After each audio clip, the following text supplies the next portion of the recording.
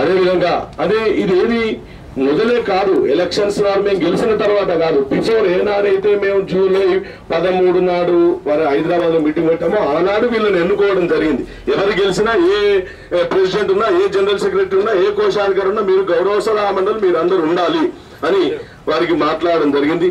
CL Rajan గారిని, రమణాచార్య గారిని, వేణుగోపాలాచార్య గారిని వీళ్ళందరినీ తీసుకొని అందరితో స్వయంగా నేనే ఫోన్ లో మాట్లాడి మంచి కార్యక్రమం చేస్తున్నారు. ఇప్పుడైతే ఏ విధంగా బైఫర్కేషన్ నుంచి ఏం జరిగిందో చెప్పినట్టు ప్రతి ఒక్క సబ్జెక్టు మాట్లాడిన 10 నిమిషాలు ప్రతి ఒక్క సబ్జెక్టు కూడా చెప్పి ఈ విధంగా జరిగిందంటే చాలా బ్రహ్మాండంగా చేస్తున్నారు అని కూడా అనడం జరిగింది. సరే, గెలిచినాం, ప్రమాణ స్వీకారం అయిపోయింది.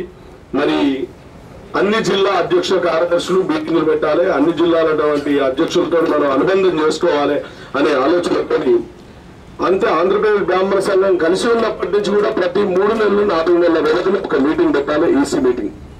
అది కూడా ఫస్ట్ జనవరి 11వ తారీఖు నాడు జగిత్యాల, కరీంనగర్ జిల్లా జగిత్యాలలో అక్కడ మీటింగ్ ఏర్పాటు చేయాం. అక్కడ కూడా కొన్ని సమావేశాలు మాట్లాడడం జరిగింది, అక్కడ కొన్ని సూచనలు తీసుకోవడం జరిగింది. అంటే ఇవాళ ఇక్కడ జరిగిన సూచనలన్నింటినీ రేపు పొద్దున నేను ఫర్దర్ ఎట్లా ఆలోచించాలనే ఆలోచన ప్రకారం అక్కడ తీసుకున్న ఆలోచనను మళ్ళీ ముందు రెక్టిఫికేషన్ కాకుండా చూసుకోవాలనే ఆలోచనతోని ఇమ్మీడియట్లీ మళ్ళా మే 19వ తారీఖు నాడు ఖమ్మం జిల్లాలో ఒక మీటింగ్ పెట్టడం జరిగింది. మే 19 తర్వాత 52 రోజులు నేను ఇతర రాష్ట్రాలకు కూడా అధ్యక్ష హోదాలో నన్ను పిలిస్తే ఒక 6 రాష్ట్రాలకు 52 రోజులు నేను వరంగల్ జిల్లాలో నేను అన్ని తిరిగి రావడం జరిగింది. దాంట్లో భాగంగా 3 దేశాలు కూడా తిరిగొచ్చాను మన బ్రాహ్మణ సంఘం మీటింగ్ల గురించి. ఎలక్షన్స్ అక్టోబర్ 11వ తారీఖు నుంచి ఇవాటి వరకు నాకు 8.5 లక్షల రూపాయలు నా జేబుగుంటూ వస్తున్నాయి. నాకు ఎవరు ఇయ్యలేదు, ₹1 కూడా ఎవరి దగ్గర నేను తీసుకోలేదు. ₹3 మిత్తికి తీసుకునైనా నేను కార్యక్రమాన్ని నడపడానికి ప్రయత్నం చేస్తున్నాను తప్ప ఇంట్లో పండుకుందాం మన పైసలు మిగిల్చుకుందాం అనే ఆలోచన కూడా లేవని ఈ సభాముఖంగా తెలియజేస్తున్నాను. ఎందుకొరకు ఈ విధంగా చెప్పవలసి వస్తుందంటే ఎంతసేపు ఏ గిరిప్రసాద్ గారి పెళ్ళో లేదు నా పెళ్ళో నా ఇంట్లో పెళ్ళో అనే ఉద్దేశంగా కూడా మేము పిలవకుండా మా ఇంట్లో కార్యక్రమాలు ఏ విధంగా అయితే కార్డ్స్ పంపుతామో ఆ విధంగా ప్రెస్ మీట్ ద్వారా, ఫేస్బుక్ల ద్వారా, వాట్సాప్ల ద్వారా మెసేజ్లు పంపడం జరుగుతుంది.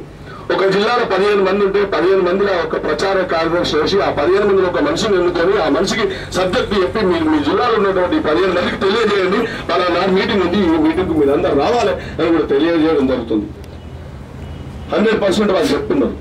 సరే చెప్తే కొంచెం దూరం మన అమ్మాయి నగర్ అనగానే ఇప్పుడు మా సోదరుడు అన్నాడు వరంగల్కు, గజ్వేల్కి, సిద్దిపేటకి పరిమితంగా ప్రతి 3 నెలలకు ఒక జిల్లా మీటింగ్ పెట్టాలి. నెక్స్ట్ మీటింగ్ రేపు ఆ సమావేశాలు డిక్లేర్ ఆ జిల్లా కూడా మేము ఆతిథ్యం ఇస్తాం, మేము భోజనం ఇస్తాం, మేము మీ అన్ని ఏర్పాటు చేస్తామంటే నెక్స్ట్ ఆ మీటింగ్ అక్కడనే వెళ్తాం. అంటే అక్కడ మెదక్లో పెట్టడమో, వరంగల్ పెట్టడమో, లేకపోతే సిద్దిపేటలో పెట్టడమో అనేది కాదు. ఏ జిల్లాల గత 3 సంవత్సరాల వ్యవధిలో అన్ని జిల్లాలల్లో ఒకసారి 2 సార్లు ఒక టర్మ్ తిరిగి రావాలి. అది ఆ మీటింగ్ పెట్టాలి. మీటింగ్ సమావేశం ఏందనేది పబ్లిక్ తెలవాలి, మనం ఏం మాట్లాడుతున్నాం అనేది తెలవాలి, మనం ఏమి నిర్ణయించడం అనేది తెలవాలి. అక్టోబర్ 11 తర్వాత జనవరి 11 మధ్యలో జరిగిన సమావేశం ఏంటంటే నేను 6 సార్లు కేసీఆర్ గారిని కలిశాను. కేసీఆర్ గారు కలిసిన ప్రతి మెమరాండం నా దగ్గర ఉంది, అందుకే బ్యాగ్ తెప్పించాను మీ అందరికి చూపించడానికి. ప్రతి మెమరాండం నా దగ్గర ఉంది. దాన్ని కలిసి సార్ బైఫర్కేషన్లో విడిపోయిన తర్వాత ఇట్లా అయింది, రమణాచార్య గారు ఇంత పెద్దవాళ్ళు ఉన్నారు, వీళ్ళందరూ పెట్టుకున్నా, మీరు వాళ్ళందరిని అడగండి, కానీ మీరు ఎలాంటి పరిస్థితుల్లో మాకు వేరే కోరికలు లేవు, మేమందరూ కోరారు, మాకు ఒకటే బ్రాహ్మణ సంక్షేమం అనేది బ్రాహ్మణ భవనం. ఎంతో మంది అధ్యక్షులు మారారు, ఎంతో మంది ముఖ్యమంత్రులు మారారు, కానీ మీరు ఈ పని చేయాలి. అదేవిధంగా ధూపదీప నైవేద్యాల స్కీమ్ కింద 6,000 రూపాయలు, ఇది ఒకటి అర్చకులకు బాగా ఇబ్బంది అవుతుంది. ఇవాళ ఎక్కినటువంటి స్వీపర్కున్న జీతం కూడా ఏది అర్చకులకు లేదు, దాన్ని ఒకటి దృష్టిలో పెట్టుకోవడం చాలా మెమరాండం రాసి వారికి ఇవ్వడం జరిగింది.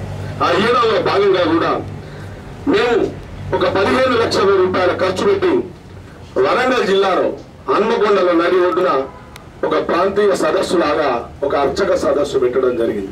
పెట్టింది అర్చక సదస్సు, అనుభవించింది బ్రాహ్మణులు, దానికి గుడ్ న్యూస్. ఆయన అదే వేదిక మీద నేను ఆయన వెనుకనే నిల్చున్నాను.